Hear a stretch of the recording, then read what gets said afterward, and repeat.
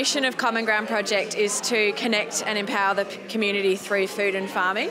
And we're doing that because we believe that it's only through a community collective effort where food and food security is available to everyone. We play an incredibly integral role in the nutritional value of the food that we're growing in Australia. And that's something that is so inherently linked to the health of our nation.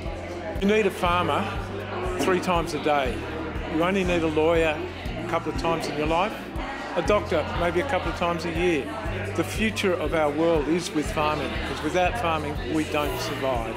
We absolutely need to change our systems to increase the biodiversity of the environment, increase our own biodiversity, to improve our mental and brain health. Access to nutritious, healthy food locally should be a human right, and so many people don't have that all across our community at the moment.